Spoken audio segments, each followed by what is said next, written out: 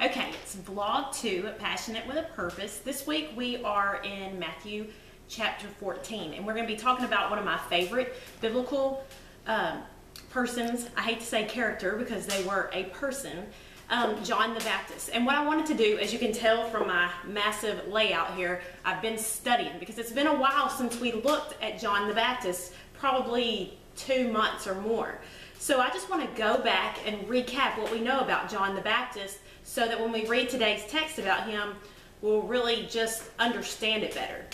So I think one of the reasons that I love John the Baptist so much is that in the beginning, in the middle, and even at the drama of his death, his whole story is fascinating. It just entices you to want to just love him and know him and understand him more. Even Jesus said this about him in Matthew chapter 11, verse 11. Let me find it. It says, "Assuredly I say to you, among those born of women, there has not risen one greater than John the Baptist. But he who is least in the kingdom of heaven is greater than he." John the Baptist, even Jesus spoke highly of him. So we're going to recap, and I have notes everywhere and books everywhere, so just try to hang with me. We know who his parents are. They were Zechariah and Elizabeth. We know that Zechariah was a priest. Depending on what translation you have, his name might have been Zacharias, or a little bit different, but similar enough. We're going to call him Zechariah. We know that they were godly men and women. It says that they followed the commandments of God, and that in their old age they didn't have any children.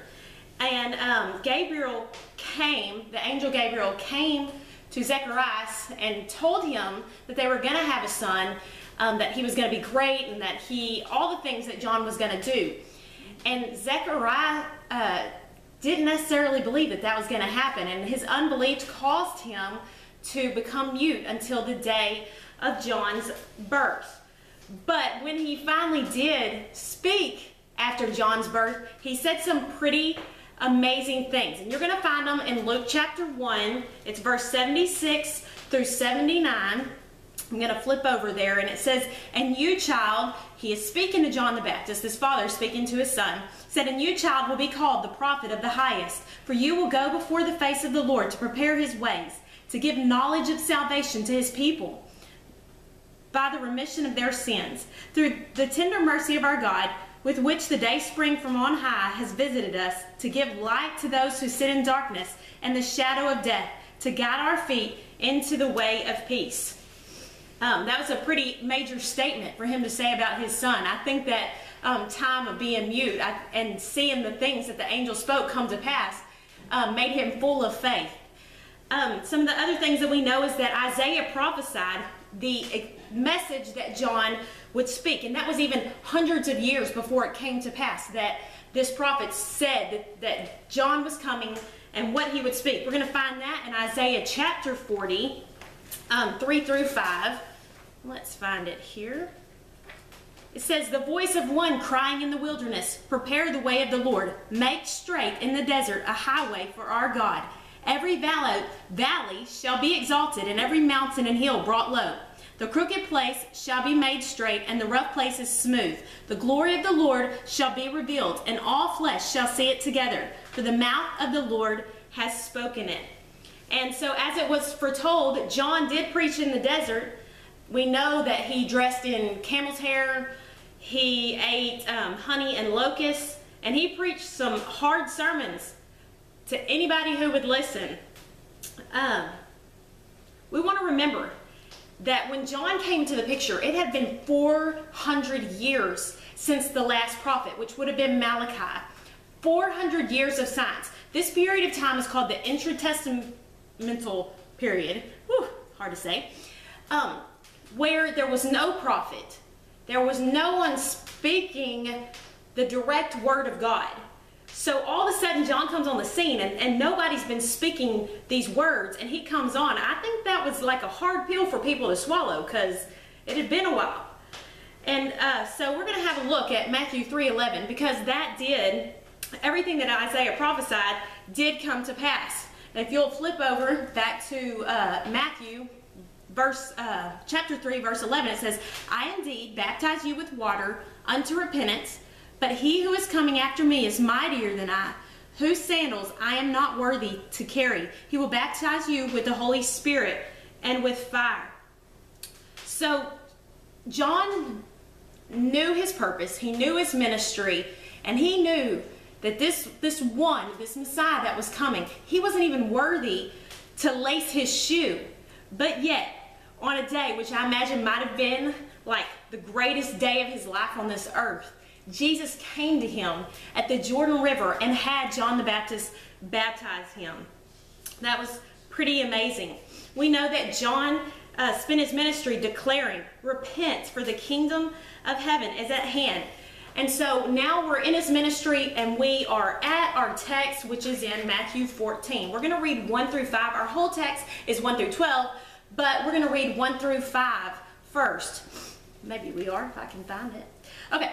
At the time, Herod the Tetrarch heard the report about Jesus and said to his servants, "This is John the Baptist. He is risen from the dead, and therefore these powers are at work in him." For Herod had laid hold of John and bound him and put him in prison for the sake of Herodias, his brother Philip's wife, because John had said to him, "It is not lawful for you to have her." And although he wanted to put him to death, he did fear the multitude, because they counted him as a prophet. So I want to point out just a couple of facts. First of all, that this was Herod Antipas, not his father Herod the Great. He was already gone. So I just want to clarify that there are a couple of Herods, but this is Herod Antipas. We know that John died for the message that he preached, and he didn't hold anything back. And I'm thankful to sit under a pastor who preaches the word of God without fear. I know a lot of y'all that are from other churches, y'all sit under great men of God also, and I am thankful for that there are men of God still like John the Baptist serving on the earth today. We know that he did not hold back from telling Herod that what he was doing was a sin, that it was immoral, and that it wasn't right. So we're going to take a look at what it was that Herod was doing. The Bible says that he was having an immoral relationship with his wife. Now, we need to have a look at Leviticus chapter 16, because we need to know a couple of things. First of all, his wife, Herodias, was his brother Philip's wife, that he convinced to leave his brother and marry him. Now, if we look in the book of the laws, in Leviticus chapter 18, let's find it here, verse 16, it says, "You shall not uncover the nakedness of your brother's wife. It is your brother's nakedness." And also in chapter 20, verse 21, let's find it here. It says, "If a man takes his brother's wife, it is an unclean thing. He has uncovered his brother's nakedness, and they shall be childless." It was already established in the law that this was not right. So John was not preaching something that he didn't know to be true. The law stated it. John just declared it.